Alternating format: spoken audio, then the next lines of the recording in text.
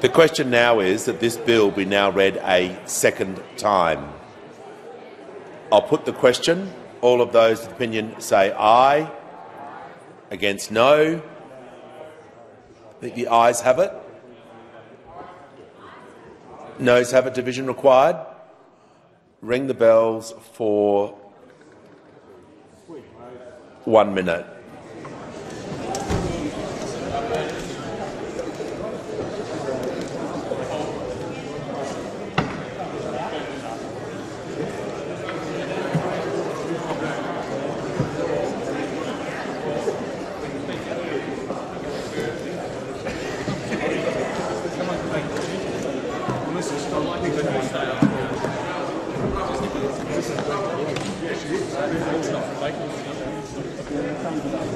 Scott, your light.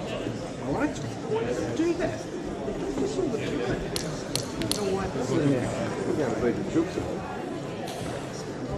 Lock the doors.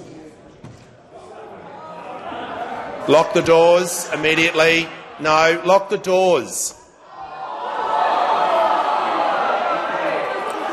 Those members will need to return to the chamber immediately.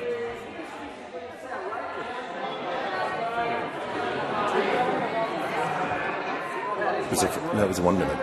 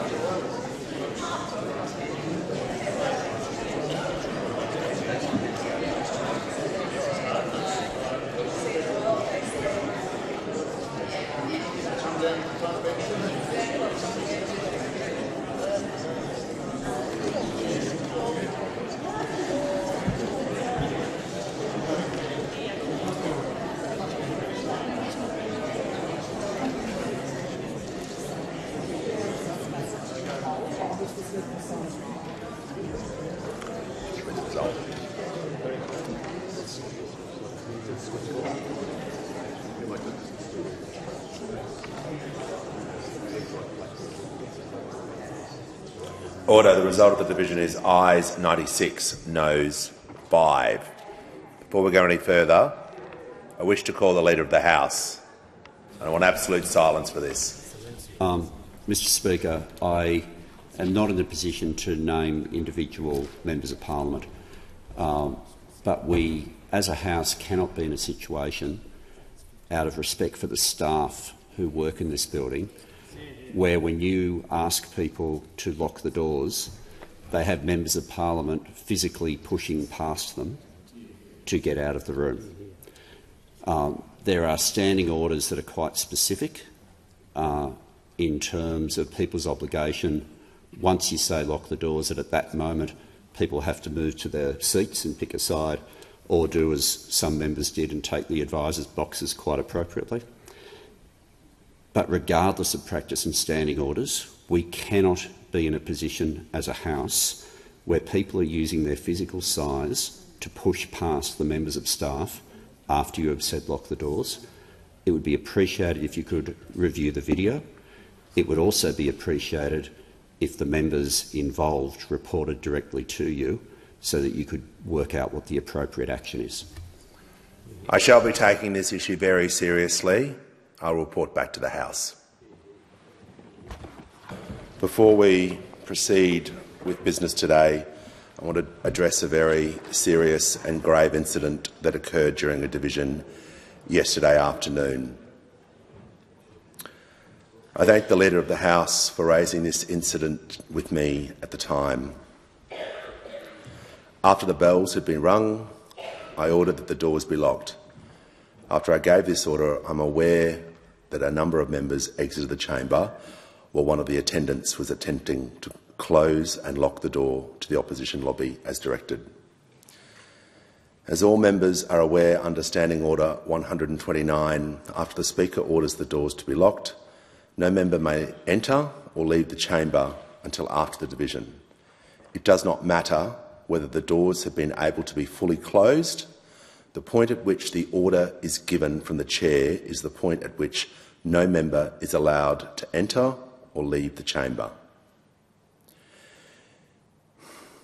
The most serious aspect of this incident is that members physically pushed their way past the attendant to get out of the chamber, resulting in them getting hit in the doorframe and hurting their arm. I'm particularly disgusted by this behaviour and I will not tolerate it.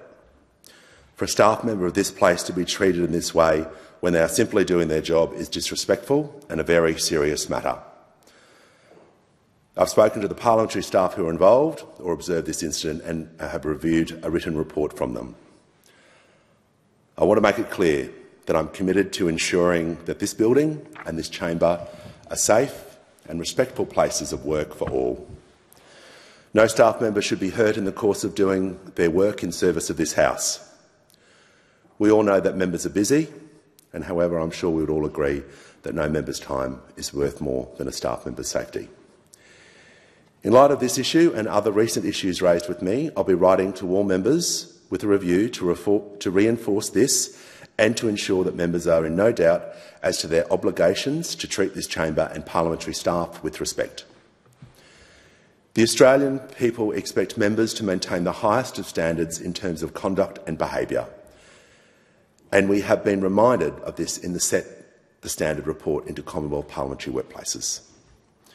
For all members and staff, I'll remind them the Parliamentary Workplace Support Service, the PWSS, supports people affected by serious incidents or misconduct in the parliamentary workplace. This service is available at all hours. I'm now going to give indulgence to members who left the chamber following my order to lock the doors to apologise to the House for their actions. Give the call to the honourable member for Wannon. Speaker, I left the House as you were saying, close the doors, and I apologise for my conduct. I thank the member. Give the call to the member for Hume. I apologise to the House Speaker for leaving the House after your directions were given. Give the call to the member for Wide Bay.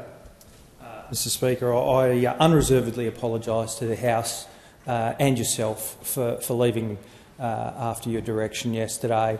And I also apologise to the staff if they were involved in this. Our staff here in the chamber do an incredible job, and one of them is not crowd control, and I apologise to them for that. I thank the member. Give the call to the member for Fairfax. Mr Speaker, I too unreservedly apologise to the House. Give the call to the honourable member for Flinders.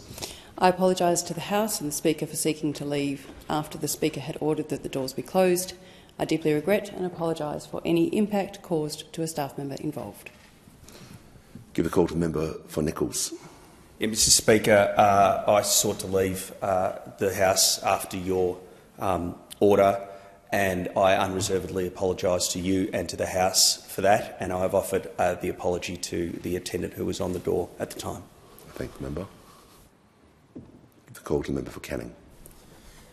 Thank you, Mr Speaker. I also apologise unreservedly to you and the House for attempting to leave after the doors were to be locked, and I particularly regret any issues with the staff member involved, and I apologise to her unreservedly. Thank you.